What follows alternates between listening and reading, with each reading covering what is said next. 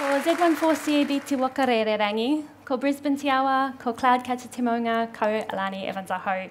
I'm Lani, and I have the privilege of being part of Cohort 4 of the Edmund Hillary Fellowship. And I also have the privilege of working across two different areas. Social enterprise through Thank You Payroll and the Cheese Cartel, and philanthropy through my work with the Vodafone New Zealand Foundation, the Peter Mackenzie Project, and the Thank You Charitable Trust. And the philanthropic work that I'm involved in is all about creating more equity. It's about making sure that all of our children and young people, our tamariki and our rangatahi, have access to the resources and opportunities that they need to thrive. But today I wanted to talk about a concept, an idea that I hope that we will weave through our conversations over the next couple of days at New Frontiers, and also an idea that I hope will weave through the work that we do beyond this as well. And that's the idea of working to enhance the mana of everyone that we interact with, working to make sure that people leave our presence and our interactions and our solutions feeling like more of themselves, feeling stronger in who they are and in their own power.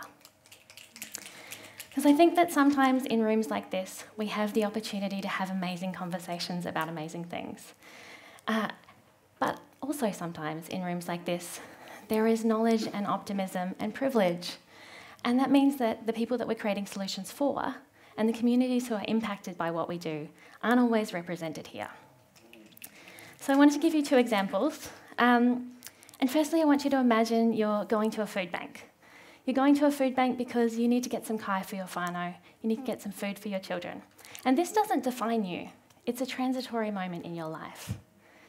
Imagine you go to the food bank and instead of getting a box of food that might be full of things that you don't know how to cook, that you can't cook because you don't have pots and pans, that you don't like or that are culturally inappropriate for you.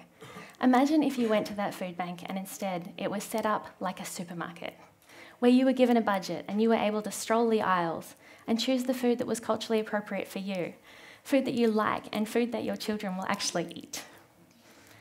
The outcome of these two scenarios is the same. In both cases, your children have food in their bellies. But the feeling of it is different.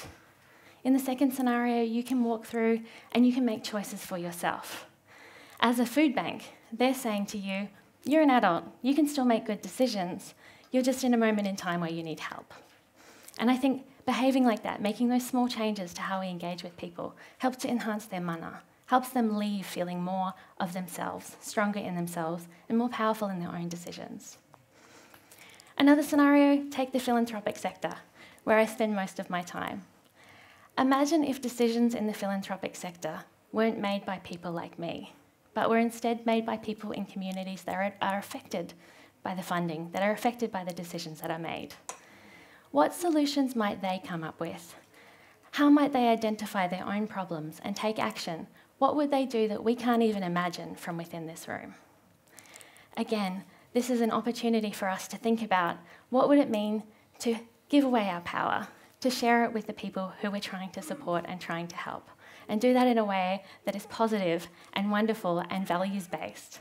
Because I think if we take this as a principle, a core principle of what we do, and if we think about it in how we talk about people, how we take action, and how we move forward, we'll get to social change faster, because we'll be doing it from a person-centred approach as well as a practical one. Kia ora.